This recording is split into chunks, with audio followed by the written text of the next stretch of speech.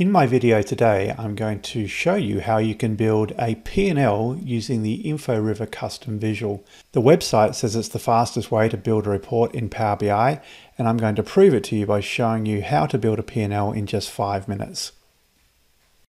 So this is the P&L that I'll use for my 5-minute demo. This is from the AdventureWorks database. This is not a tutorial. I do have a separate video where I'll step through every single step that you need to be able to build this P&L. This is just a demo of showing you how it can be done quickly. So this is an overview of the data that I'll be using to build this P&L. This is standard data coming from a typical financial system. So there's a chart of accounts, there's also general ledger entries, and a number of other tables of data that are used for various reporting needs. It is important that you have good quality data in order to be able to accurately build a P&L the first time. Okay, let's get started. In this particular demo, I'm going to be using the professional version of InfoRiver. The first thing I need to do is to add the visual to the canvas, and I always go into full screen mode before doing any work. I will use the template to start my design, so I'll start the design. I like this look and feel. I'll select the position of the subtotals. I'm happy with the defaults.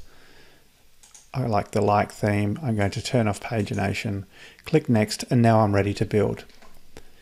So the first thing to do is to bring the structure of the P&L into the visual.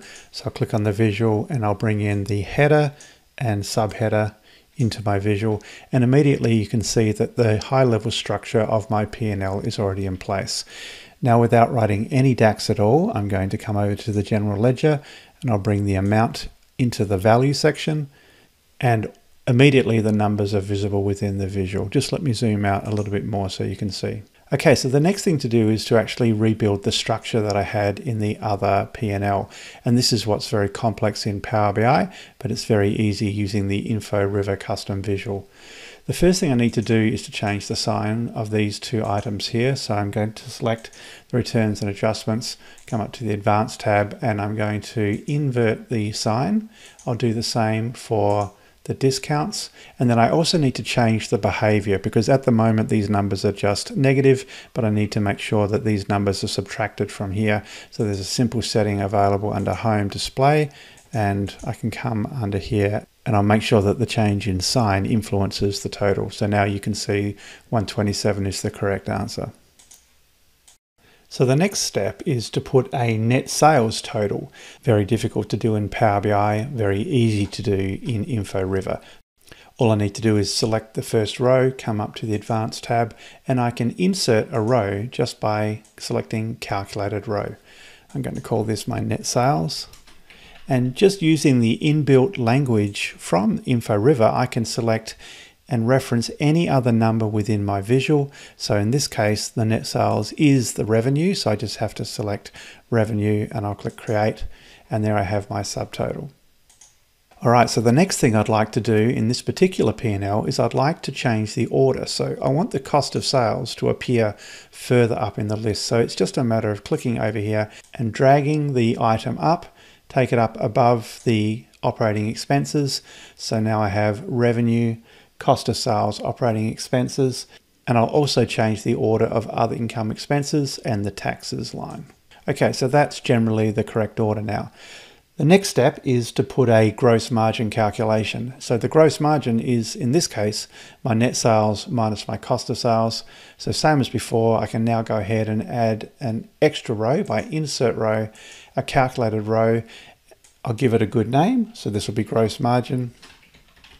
And my gross margin will be a formula being the net sales. Remembering the net sales is the formula I wrote previously. So net sales, and I'll subtract the cost of sales. So next on my list of things to do is to add an operating profit line. So operating profit is gross margin minus operating expenses. So I click on the data point before the insertion, click here, insert row, calculated row. And my formula will be the gross margin from my previous calculation, subtract the operating expenses. The next step in this P&L is I have to address this issue around interest expense. it's recorded in the database as a positive number, but it needs to be treated negative. So the same as before, I select the line, I come up to the advanced setting, invert the sign. Once I've inverted the sign, I just make sure that the display is correctly including it in the total, which this case it is, and so that's now correct. And then I can go ahead and add the final line within the P&L, which is my net income. So I just come here and go to the advanced, insert row, calculated row, and write my formula, which will be the operating profit. I have to add the other income and subtract the tax.